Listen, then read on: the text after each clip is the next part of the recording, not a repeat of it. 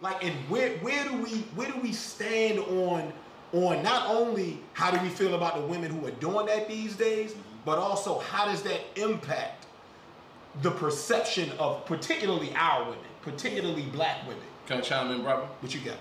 Well, you got any experiences? None on my behalf. But what I do understand is that there have been a section of men that are like, you know, I'm not as attractive, but I got money. I'm not as appealing, but I got money. So you're saying the men are at fault?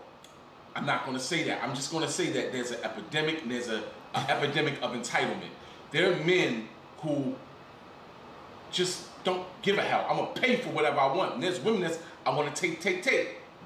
So when you get used to being, you know, treated or take, and I'm going to take, there comes a whole epilogue of women. I've seen reels with women. Agree. I've seen a woman on social media where she was like, I'm with my 18 homegirls.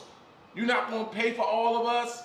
You're not a real man. You broke. Yeah, that's crazy. When do we get to a point where if I don't pay for you, and yet not two, hold on, not you, one or two, you're 18 homegirls, I'm broke and I'm wrong. Then we get to this, hold up, y'all. A dude flies a female out of town.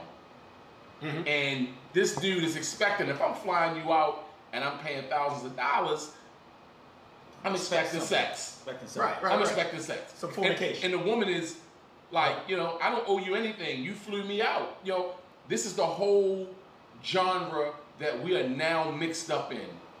And you know, look, to add to that, I think social media has a major play into that because you got these women who are they don't want to work generally. This particular group of women that I'm talking about, yes.